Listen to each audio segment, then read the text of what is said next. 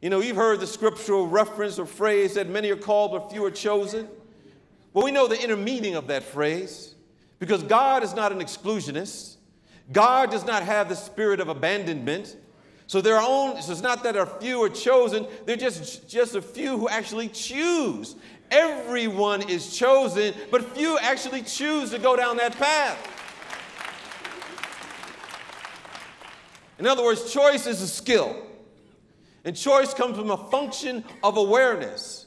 We must have an awareness of the presence of God. We have an awareness of these infinite opportunities. We have an awareness of this expanded awareness in order to choose. That is the skill that we are developing by entering into this sacred center, into study, into fellowship, and service, and prayer, and meditation. And I believe that our job is to do what we can do to get in tune with this pull that will assist us in hearing and answering the call.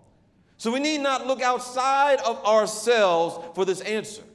The answer is already within us. We just need to release it. As it said in that scriptural reference or in the readings today, it's already done. You see, we have to release the inner splendor, that potential within us.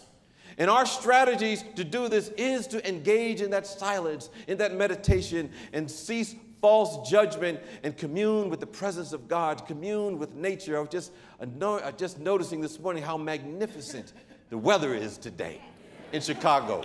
Much better than it is in February.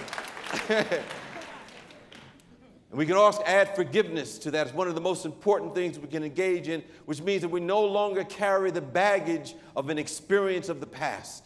It's gone. Just let go and release it.